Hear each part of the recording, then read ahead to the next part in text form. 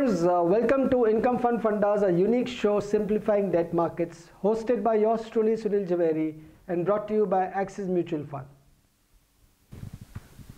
A very interesting question by a viewer, according to me, should be known to all the investors at large for them to understand what is the difference between coupon, yield and YTM. The viewer is asking me if he buys a debt instrument at 10% coupon attached to it, is his yield same as that coupon and what will be his YTM. When a borrower issues a debt instrument, he issues it with a coupon or the interest rate attached to it, which can be 10%, 9%, 11%, and it can be for a maturity of 1 year, 3 years, 5 years or 10 years. The instrument can be of face value of 10 rupees, 100 rupees or 1000 rupees. In this case, let us assume it's a 5-year tenor paper with a 10% coupon attached to it. The original investor who invests directly from the either the issuer or in the primary markets, coupon is nothing but the 10% interest attached to that particular instrument. Now, if this investor holds it till its maturity, in this case for 5 years, his yield to maturity will be equal to the coupon, which is 10%.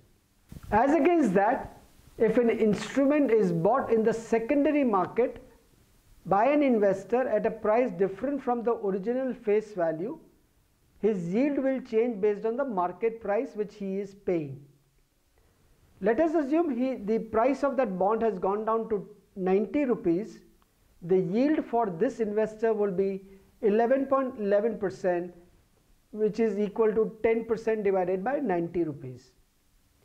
As against that, if the same investor buys it at a higher price than the original 100 rupee face value, let's assume at 110 rupees, the yield for this investor will be 9.09%, which is 10% divided by 110. So yield gets determined by the market price at which the secondary investor invests in the debt instrument. So yield is not equal to coupon. Please keep that in mind. And I have already explained to you, yield to maturity for anybody is from the time of investment. If you hold that particular paper till its maturity, whatever the yield which you have captured at the time of investment will become your yield to maturity. For the original investment, that 10% coupon, if he holds it for 5 years, yield to maturity will be 10%. If in the secondary market somebody has bought it at 9.09% yield and he holds it for the balance residual maturity of 3 years or 4 years, his yield to maturity will be 9.09%. I hope viewers have understood the difference between coupon, yield and yield to maturity.